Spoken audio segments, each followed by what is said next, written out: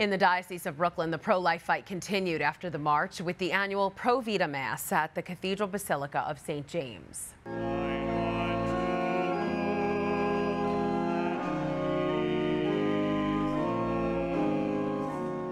The liturgy, meant to celebrate the gift of human life, is sponsored by the Knights of Columbus and the Diocese of Brooklyn.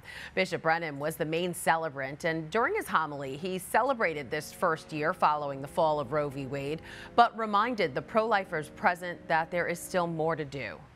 We also recognize that we have an awful lot of work to do.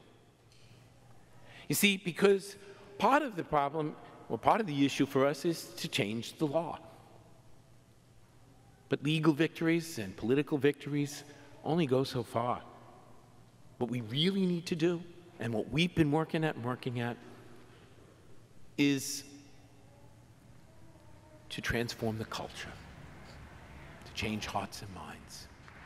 Also during the Mass, awards were given out to men and women who continue to promote the culture of life. Hi, I'm Christine Persichetti, anchor of Currents News. If you like what you saw, please hit the like button on this video. And if you want to see more content just like it, subscribe and click on the bell for notifications.